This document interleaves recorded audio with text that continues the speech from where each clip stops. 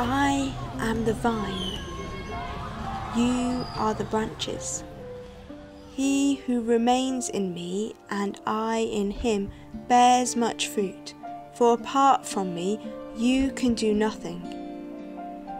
If a man doesn't remain in me, he is thrown out as a branch and is withered, and they gather them, throw them into the fire, and they are burned. If you remain in me, and my words remain in you, you will ask whatever you desire, and it will be done for you. In this my Father is glorified, that you bear much fruit, and so you will be my disciples. Even as the Father has loved me, I also have loved you. Remain in my love.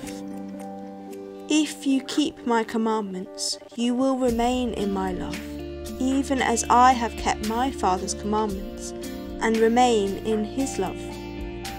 I have spoken these things to you, that my joy may remain in you, and that your joy may be made full. This is my commandment, that you love one another, even as I have loved you. Greater love has no one than this, that someone lay down his life for his friends. You are my friends if you do whatever I command you. No longer do I call you servants, for the servant doesn't know what his Lord does.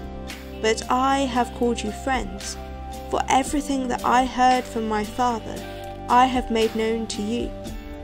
You didn't choose me, but I chose you and appointed you, that you should go and bear fruit, and that your fruit should remain, that whatever you will ask of the Father in my name, he may give it to you.